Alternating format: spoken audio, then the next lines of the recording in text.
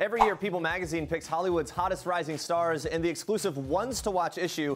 Up-and-coming actors, singers, you name it, they fill the pages with their rise to fame stories. So guys, watch out for these faces because their names are about to be in lights. This year, actor Winston Duke is gracing the pages. He is a self-described nerd and Yale drama student who landed his breakout part in Marvel's upcoming film Black Panther. Lots of buzz about this one, and he says he studied religiously for his villain role, and that when he landed the movie, he just sobbed because it meant so much to him. Here's what he had to say.